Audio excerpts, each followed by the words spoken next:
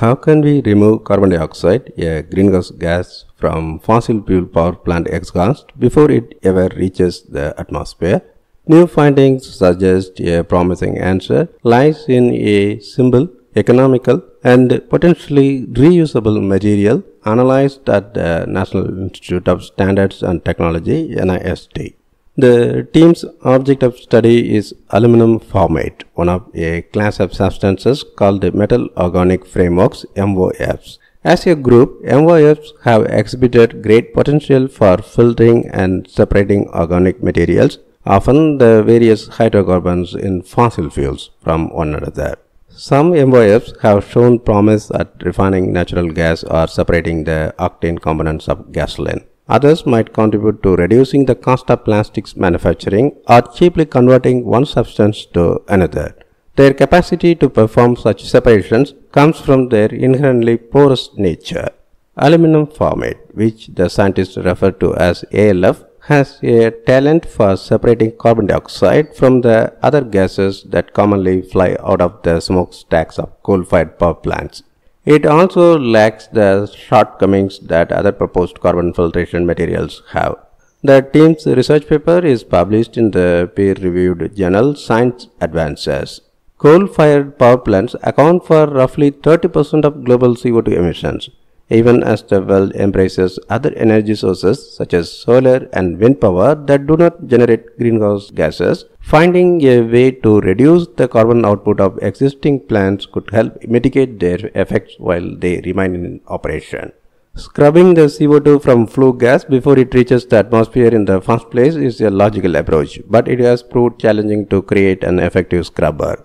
The mixture of gases that flows up the smokestacks of coal-fired power plants is typically fairly hot, humid, and corrosive, characteristics that have made it difficult to find an economical material that can do the job efficiently. Some other MOFs work well but are made of expensive materials. Others perform adequately only in dry conditions, requiring a drying step that reduces the gas humidity but raises the overall cost of the scrubbing process. ALF is made from aluminum hydroxide and formic acid, two chemicals that are abundant and readily available on the market. It would cost less than $1 per kilogram, which is up to 100 times less expensive than other materials with similar performance.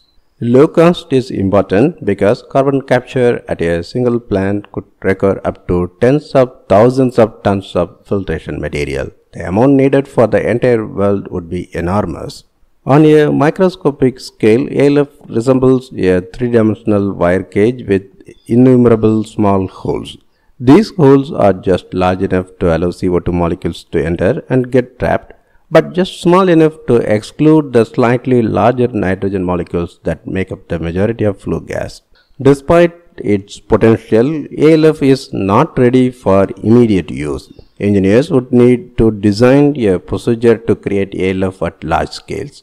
A coal-fired plant would also need a compatible process to reduce the humidity of the flue gas before scrubbing it. What to do with the CO2 afterward is also a major question, though this is a problem for all carbon capture materials. There are research efforts underway to convert it to formic acid, which is not only a naturally occurring organic material but also one of the two constituents of ALF.